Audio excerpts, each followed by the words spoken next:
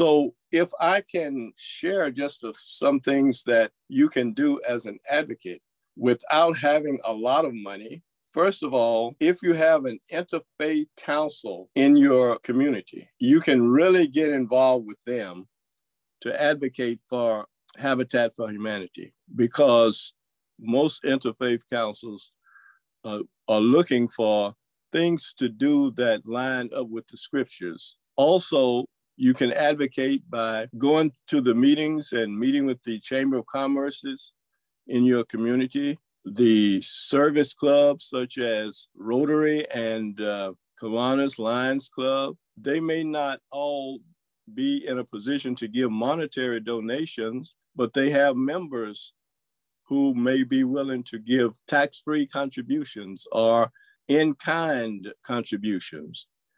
They may be willing to sponsor an event, a fundraising event. That's another way that you can advocate. One of the main things that I found very successful that worked for me, and it will work for others, attend the city council meetings in your community. Talk one-on-one with the mayor and the council people, and work to get a commitment from the city council, the mayor, for money. Many of them have housing trust funds. Work to get a commitment from them to use that money, give some of that money to Habitat for Humanity to build houses for those in need, as well as get their support. Once a community sees that the mayor and the council is behind this effort, it encourages other people who some may not have even known about Habitat for Humanity. And then the other way that you can advocate, which doesn't involve having to give a lot of money, is to encourage members of your congregation. They may only have a small amount of money to give, but it does add up, and we've never refused money, no matter how much it is. So do that. Encourage them to give, make in-kind donations, such as they can donate a door. They can donate some 2x4s. They can donate some windows. It's all types of in-kind donations that are acceptable. Just as important is encourage members of your congregation, particularly some of the younger members who are looking for ministry opportunities, along with seniors.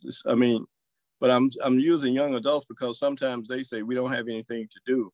To volunteer their time, go to a on-site build and volunteer their time. You don't have to be a master carpenter.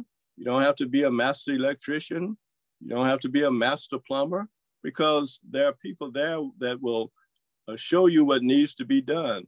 If you can lift a hammer and nail a nail, there's some area that you can work in to be a part of this. So advocacy is critical, because all of the money in the world, if it's not being used, it just does nothing. But the more people you can get involved in your community, the better it is. And it does build community. It really brings people together.